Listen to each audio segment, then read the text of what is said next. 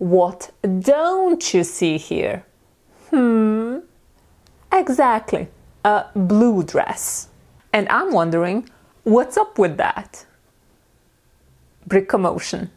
Hello, Claire here. Through the years, we've gotten 5 distinct Aurora Lego mini dolls. They differ in face and dress printing, while the hairpiece stays the same. Why change greatness? But I want to know, why are all of the dresses pink? I mean, there's that smudge of blue there, but they're pink. All of them. So why are none of the dresses blue? And more importantly, why did I have to paint one instead of just buying it? Okay, well, the last question isn't really something that I want to know. It's more like I want to show you. And as for the rest, I think I know what's going on. And it has more to do with Disney than with Lego. The mini doll Lego produces is based on the Princess Aurora from Disney's animated movie Sleeping Beauty that came out in 1959. One of the storylines throughout the movie follows the fight between Aurora's fairy godmothers about should her new dress be pink or blue.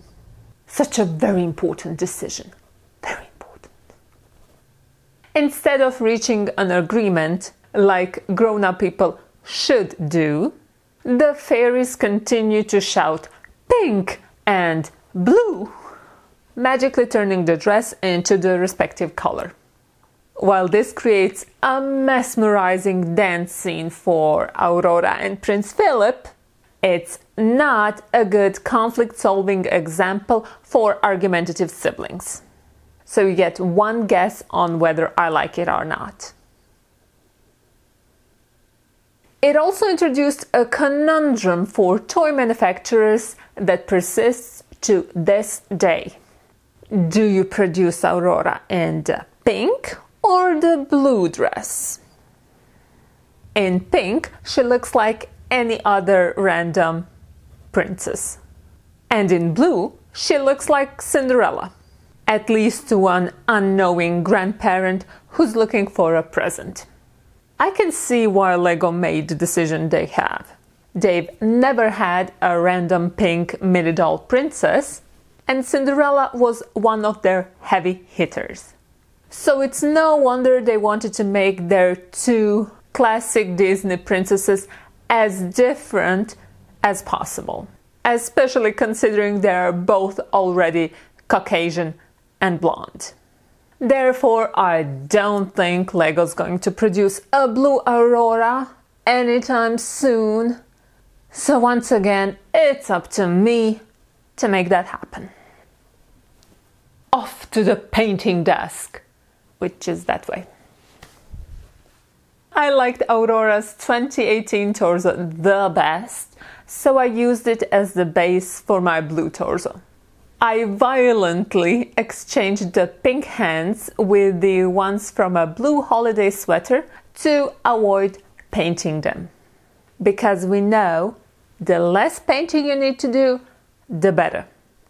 Then, using the dark pink lines as guidelines, I painted the blue torso to look just like the original. I wanted the transition between pink and blue to be as smooth as possible. And in that, I succeeded. However, a torso alone does not a dress make. I figured the easiest way to create a blue skirt for Aurora is to steal it from Cindy. She has so many, she won't even notice. The skirt I chose had some silver sparkles, which I liked, and an overskirt print that I wanted to get rid of. Using my trusted cotton swabs and evaporated acetone, I removed the print.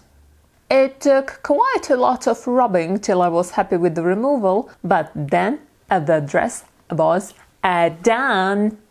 The blue Aurora looks great from all sides, regardless if she's by herself in a lineup next to her pink counterparts, or advancing with Prince Philip. At this point, I have the blue Aurora, and I'm totally proud of myself for having made her as gorgeous as she is. And I thought I was done with this Disney princess outfit upgrade. But then my daughter taught me otherwise. She felt it would be a great injustice if Aurora also didn't get a blue ball gown.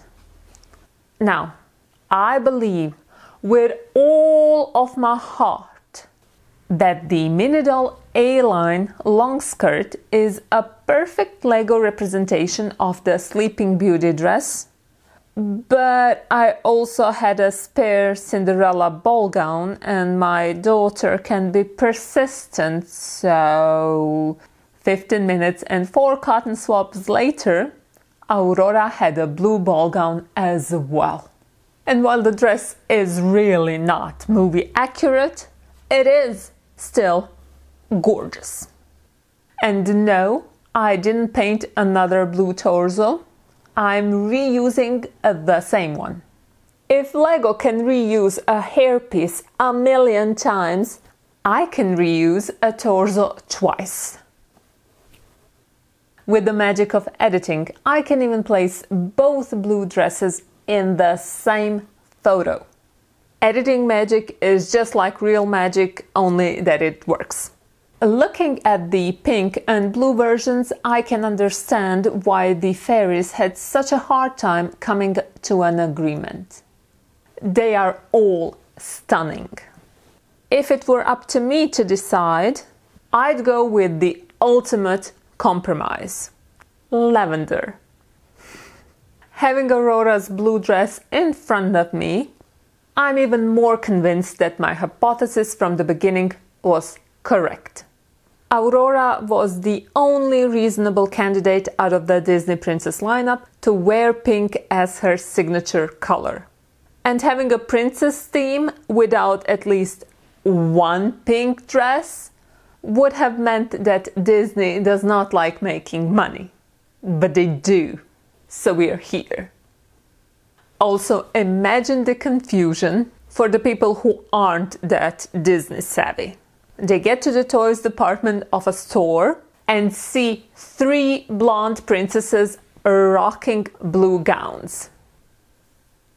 Which one was Elsa again? Lego made the right choice, dressing Aurora in pink.